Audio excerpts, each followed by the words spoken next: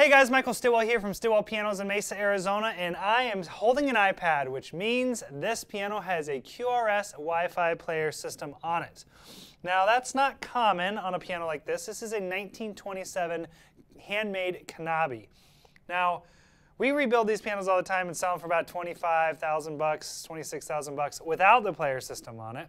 This is a golden era piano. So pianos made between 1900, well, depending on who you talk to, 1890 to 1930 is usually the cutoff. That is kind of like the peak of piano manufacturing in the United States. That's where everybody wants to be. So the only pianos we rebuild are from that era, typically. This one, we did not rebuild. Somebody else rebuilt this, and it came to us. And it was done really, really well. This has this beautiful matchbooked walnut finish. It's a satin lacquer. It's in really, really good shape. But it does have a QRS Wi-Fi system on it that does have some upgrades as well. So there is a record strip underneath this keyboard, which allows us to flip a switch right here. We can flip this switch over, and when I play these notes, it won't make any sound at all. It's just totally silent. You hear like knocking, from your fingers. And then from there, you can plug it into a computer or any kind of recording software out of MIDI. It's a MIDI out, and you can use this almost like a keyboard, which is a really, really cool feature. I'm installing one of those on another piano right now for a customer, and I think they're paying like $2,500. So it's a cool add-on, but it does have a QRS Wi-Fi system on it. When we got the piano, it had a CD player on it. And we upgraded it to this QRS Wi-Fi system just because we like using iPads. Everybody wants it anyways. Nobody wants to deal with the CDs.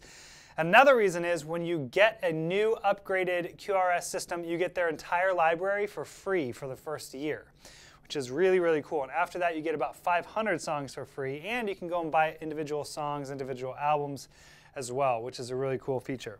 Now these key covers are not plastic. That's really all I can say about it on this YouTube video. They're not plastic. There are some minor cracks in the key sticks or in the key covers themselves, but no major chips or anything. You can just kind of see these little cracks in them that got some finger grime in them or something like that. Very, very minor, but they are there if you guys are shopping from out of state. Now, I'm going to hit play. Oh, let me talk about the piano a little bit more.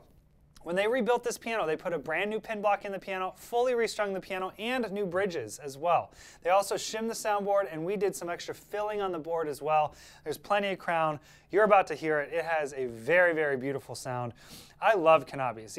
We always relate these to like muscle cars. Same with Baldwin for American pianos. They basically have this kind of like really amazing power without being like this brassy kind of metallic-y sound in your face, but they definitely have some kick to them. And I cannot get over this finish. I love these finishes. I'm a sucker for wood. One thing before we move on, our microphones that we use to record these videos sit on the top of the pianos, and this particular piano has speakers up underneath the piano for accompaniment, so like drums, guitar, bass, things like that. So I got those speakers cranked, hoping that you can hear them with these microphones up here because there's no microphone up underneath it.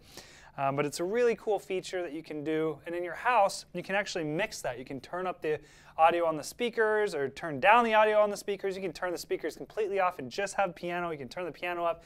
You can kind of adjust it however you want. So without further ado, I'll get out of the way and hit play. But if you guys have any questions about this particular piano or any other piano on our website, always feel free to shoot me an email at michael@stillwellpianos.com. Thanks for watching, guys.